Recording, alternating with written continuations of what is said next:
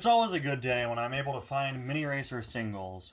As I've said several times in the past, Mini Racer singles are just straight up not sold where I live. The blind boxes are not sold where I live.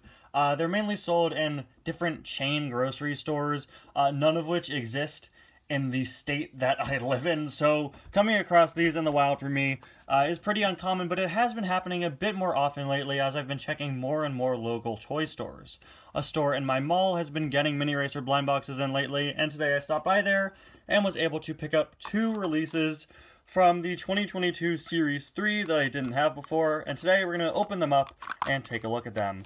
Hello everybody, and welcome back to yet another video and to another Mini Racers unboxing. Always excited to do one of these. Today, we've just got 2 minis, but they should both be pretty cool ones. Of course, as always, I already know who these are. I checked their codes when I was in the store, of course. They had a pretty full box.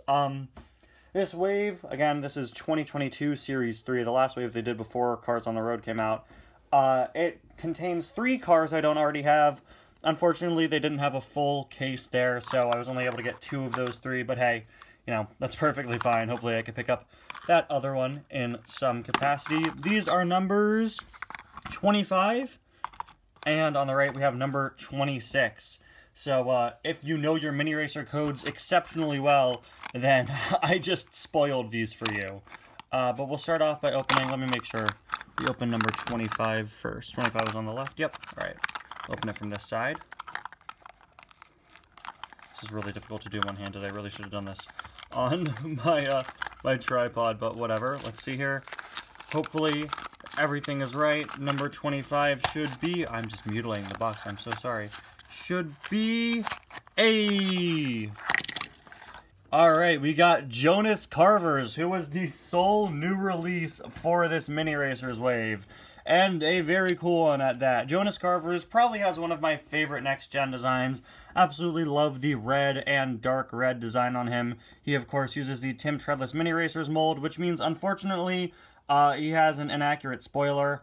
The Mini Racers that use this mold all use the same spoiler, despite the fact that they are plastic plugins and thus should be swappable. Nope, they just use the same one every single time. Come on. Mold new spoilers for the minis to make them more accurate. It's not that hard. You do it for 1/55 scale, and these are plastic insert pieces. Could do that. Of course, he's got the same typical expression most minis of this mold have. Just looks kind of bored. This one definitely looks a bit more lively. You've got the No Stall logo on him, of course. Number 1, 2, 3 on the side. Secondary sponsors, Piston Cap Combustor, Carbon Cyber, and Synergy. 1, 2, 3 up there. Pretty accurate representation of the character, even though wheels are the right colors. No Stall on the back, cool checker pattern going on there. Always nice to add another racer to my Mini Racers collection. Another next gen or another veteran racer. I have, I think, most of them at this point. I'm just missing some of the ones that have only been out in the boxes and not released in other places yet. But on the subject of getting more racers for the Mini Racers line, the next box here should check another one off of the list. Let's see here. Number 26 should be, if my Googling of the codes is correct. Guys, I really should use a tripod for this. I'm so sorry. Okay, hold on. There we go. I got it. Okay. It is, you see him in there? Dud Throttleman. One I'm very excited to have, as I don't have many Cars 3 veteran racers, and also he's significantly more accurate than the original Dud Throttleman. I've been waiting for a Dud Throttleman re-release for years, because the original one has this blue fade design, which is actually not that movie accurate. In the movie there is a fade design, but it's nowhere near as bright. He should be pretty much the same shade of blue throughout, just like this mini. Maybe a bit of shading, but yeah, this one, not the most accurate. A later running change fixed that, made him a bit more blue on the front, but he stopped being sold pretty soon after that. Of course, we have the Mini now, which is a lot more accurate, and man, this just makes me like Dud's design a whole lot more. I'm going to be honest, I really like him better being this full, nice shade of blue, just like the other Mood Springs racers are. I really hope we get an updated release of Dud at some point soon. I feel like he's a character a lot of people kind of forget isn't the most accurate. Whenever I go to like a local toy store that's selling 2017 cars, I always check to see if they have a blue front Dud. They never do. We've got the Mood Springs logo there, of course, number 33. The 33s on him are meant to be sort of spring coil designs, just like the sponsor, of course, Mood Springs.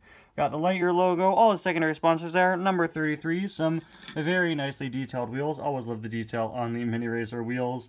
Mood Springs on the side and on the back, in all the places you would expect the logo to be. The back, of course, is painted gray, which is pretty unique and different compared to some other racers.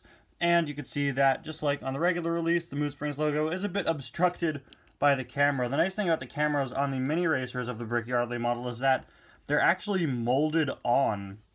And they are part of the metal mold. It's probably pretty hard to see in the review. There you go, now you can see it. It is part of the metal mold, which honestly is just really, really nice. Because here they're painted on, and Brick, in his original release, infamously didn't even have the camera painted on him. So I guess when they got to the Mini Brick a few years later, they were like, no, we can't let that happen again. We need to make sure the camera's there. So they molded it into the metal of the car.